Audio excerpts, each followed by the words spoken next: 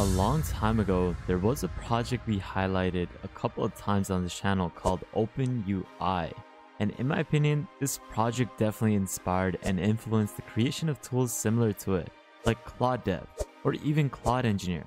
It's a revolutionary product and it can fully generate UI components based off of screenshots and prompts that you provide it. But the only problem is that there is a delay in creating and iterating quite efficiently with OpenUI, as it's more focused on standardizing different UI components across different frameworks. But what if I'm to tell you that there is a faster alternative to OpenUI that's more efficient in creating and iterating on UI components? Well, allow me to introduce RapidPages, a prompt-first IDE that allows developers to quickly generate UI components using React and Tailwind by simply describing what they need in natural language. In just 40 seconds, someone created a simple job application form using RapidPages. It first renders out the design and provides a code in another tab. You can further iterate on it by requesting to add certain components. In a way, you're working with the AI to generate what you want. And you can see that you can simply send in this prompt to add certain things, such as expanding on the address to add street address, state, country. And within a couple seconds, it'll add those components for you. Now, just to point out, this is completely open source, so don't think that you need to upgrade a plan and pay to access this. This is just the way for you to actually access it on the cloud, which you need to pay, I believe, $20. But I definitely do not recommend that. I would just simply install it locally. But let's explain the UI. You have the ability to access prior history, where you can access prior generations. You have the ability to generate and see what is happening in this main UI dashboard. You have all your renders showing up in this tab over here and the code in the other tab. And then you have this prompt dashboard where you can upload pictures as well as describe what you want to create.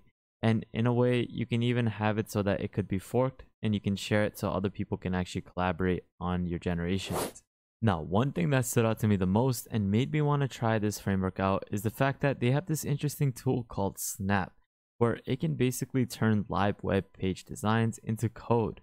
It's a browser extension that lets you snap a screenshot of a random web component to extract design elements directly from the web page, and it matches your coding preferences in Tailwind CSS or other styles. In essence, it's a simple screenshot tool with RapidPages that's built as a web extension to easily code whatever you would want. Now, in this example, someone is creating a pricing section for a SaaS web page, and you can see that within like around 30 seconds, it's able to create this beautiful pricing structure page for you, and this is with just one single prompt. Now, there is no code involved, and it is quite interactive and really easy to get started with. Now, this is definitely amazing. This is a classic to-do app that was created, and he basically requested to add a calendar to it so that he can add different notes as well as schedules to what events should be added. And within just a couple of seconds, it builds out the components. Now, like I mentioned, in comparison to OpenUI, it efficiently and it does it a little bit faster in comparison to OpenUI when it outputs these different generations. And this is the great thing about RapidPages. It's going to be able to rapidly generate these UI components for you, and it doesn't just generate wonky components. It is quite sleek and modern, and it generates fully functional components for you. So how can you get started? Well, you can actually install this locally, as this is an open source framework that you can easily clone onto your computer, and I'm going to be showcasing this afterwards. But you can also access the cloud version where you can utilize the hobby version, and it doesn't actually require you to pay for it. You can easily just get started, go to the designer, and start prompting up anything you would want based off of providing an image or based off of your own custom prompt. Now, I definitely do not recommend purchasing this if you have the hardware to locally host it, because there's no need to purchase something like this. If you do not have the ability to locally host it, then I guess you would. But in my opinion, there's other tools out there that you should definitely utilize rather than just simply utilizing this. Like Anthropic Claude 3.5 has its own artifact, which is very, very similar to RapidPages, and it's even better in terms of having all the other features associated with it. So rather than purchasing something, just utilize the free versions as well as the local models so that you can easily utilize all of these capabilities. So to install this locally, you're going to need to install certain prerequisites. Now, first things first, you need to make sure that you have Python as your programming language. You need to make sure that you have Node.js and npm. I'll leave all of these different links in the description below. You need to also make sure that you have Git installed, an app that will help you clone this repository onto your desktop. You'll need Supabase as your database. You'll need VS Code as your code editor, and you'll need Docker to contain the environment. So what you want to do first is go over to the RapidPages GitHub repository. You want to click on the green button and click on the copy button. Now, once you have done that, just head over to your command prompt, and you can do this on Windows if you're following along with me. But if you're on Mac OS or Linux, just configure the different commands based off your own operating system. So first things first, what you want to do is type in git clone and paste the link in for RapidPages. Once you have done that, type in cd, but you want to then head over to the RapidPages folder. And that's by just simply typing in cd RapidPages. Next, we're going to be inputting the API keys. So open up VS Code and click on open folder and open up the folder that you just cloned up. So once you have found the RapidPages folder, go over to the .env file. And before you start even pasting in things, just right click on this file, click on rename, and take out the .example. Next, you want to go over to Supabase to set up your API key for the database. You want to create an account. This is completely for free. So simply create your account. Now create your database. So click on create new project. Once you have done that, give it a name. Once you create your organization, you can then head over to the dashboard where you're going to be able to access the API key. After creating the RapidPages project, go over to project settings, then head over to the database, and then you want to simply just copy this link. Then head back into VS Code. Wherever you see the database URL, just simply paste it into over here. Now, before we get started, I definitely recommend that you take a look at the Patreon page so that you can access the new subscriptions that will be releasing this week. Now, in this section over here, you want to input the password that you use to create this database. So make sure you remember that and make sure you paste it in over here.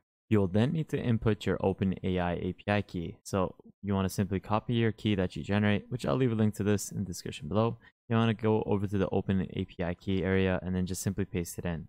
Next, you want to basically create your GitHub OAuth application. To do so, just simply click on this button over here, which will take you to this link over here. Give it a name. So in this case, I'm going to just name it RapidPages. And then what we're going to be doing for the homepage URL, go back to this GitHub repository. You want to copy this URL, which is the local host, paste it into the homepage URL. For the authorization callback URL, you want to copy this second URL over here. And once that is done, you can then have it so that you can register the application. And lastly, you just need to create your own client secret ID and key. So just click on this. Once you have created those two variables, you can then paste it into the client secret over here and the client ID over there. Once you have made all the changes, just go back into VS Code, click on File, and then just simply click Save. Next, you want to simply just run these two commands in your command prompt, and you're going to be able to easily start up on your local host. This is where you can start creating all your applications right away. Now, for some odd reason, whenever I view different generations on Google, it doesn't seem to show up. But if I am to take a look at it on Microsoft Edge, it does show up. And you can see the type of generations that have been able to show up. This is the quality of what sort of components are generated. And this is why I definitely see RapidPages as a great option. Lastly, let's take a look at comparing OpenUI with RapidPages. Now, I just want to say that both of these applications are great in their own ways, but for my particular purpose or way I want to utilize a type of app like this, I would want to basically work with OpenUI over RapidPages.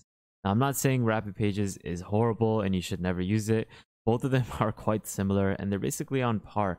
But the only reason why I would use OpenUI is because it has the ability to quickly, not just quickly, but it has the ability to utilize cross-framework standardization.